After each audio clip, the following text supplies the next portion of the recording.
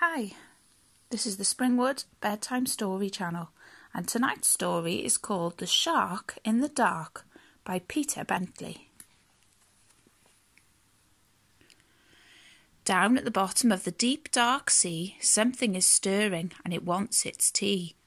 His teeth are like knives and his eyes small and beady. He's big and he's mean and he's terribly greedy. Watch out, little fishes, watch out for the shark. Watch out for the great hungry shark in the dark. The flounders were floundering. Here comes the shark. The turtles were terrified. Here comes the shark. Oh, help, moaned the mackerel. The shark's on his way. We don't want to be in his belly today. And all of the fishes were flustered and bumbling. Here comes the shark, and his tummy is rumbling. Now, fish, smiled the shark, it's been ages since lunch. I just want a wee fishy something to munch. Just the tiniest, tastiest, fishiest snack. So please, grinned the shark in the dark. Hey, come back. No way, cried the crabs. We don't mean to sound selfish, but inside a shark is no place for shellfish. That's right, cried the cod. We don't want to be tea. Please go back, Mr. Shark, to the dark of the sea.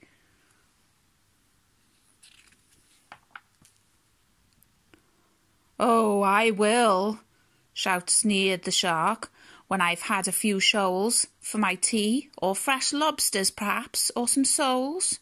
And he opened his jaws, and his laughter was manic, and put all the fish in a terrible panic. Away swam the fish, all desperate to hide, far from the shark with his jaws open wide. Hello, said a squid, what's going on here? What's all this fussing? What is there to fear? Help, flapped the fish. We're afraid of the shark, the big greedy shark who lives down in the dark. He's coming to eat us. He's coming right now. How can we keep him away? Tell us how. I see, frowned the squid. So the shark thinks it's clever to push you around 'cause he's bigger than you. Well, I've got a plan which will make sure he never swims this way again. Now here's what we'll do. So along swam the shark and he peered all around with his mean beady eyes, but no fish could be found. That's funny, he grumbled. Where have they all gone?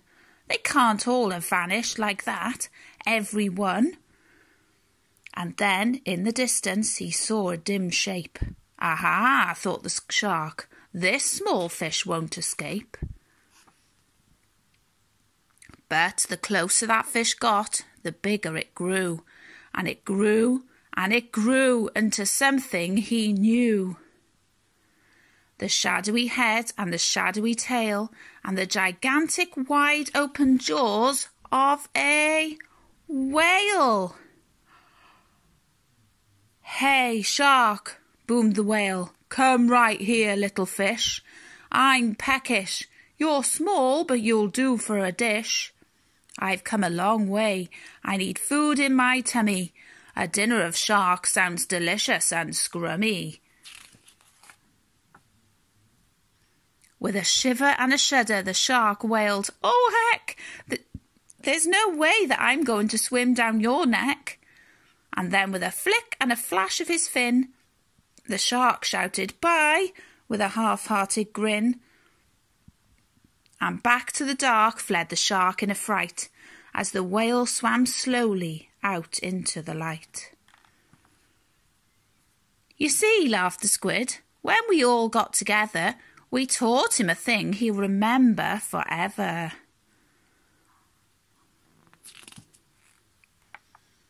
The end.